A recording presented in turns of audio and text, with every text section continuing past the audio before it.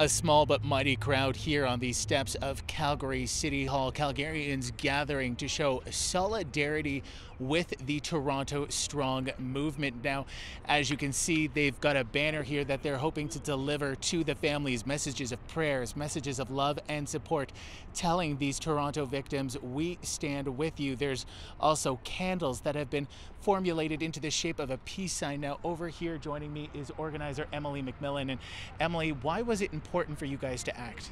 We just think that it is our responsibility as fellow Canadians to show our support and solidarity in times of tragedy.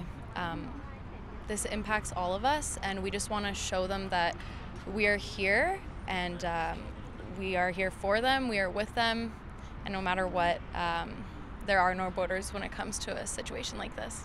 And your group, you were telling me you wanted to fill a void in terms of this, something you hadn't seen yet.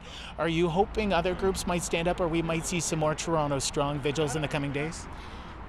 We don't have any expectations, but that would be amazing to see.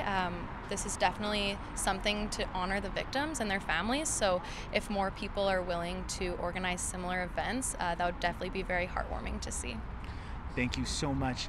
In the meantime, flags here remain at half staff on Municipal Plaza in hopes of honoring and continuing to show that solidarity.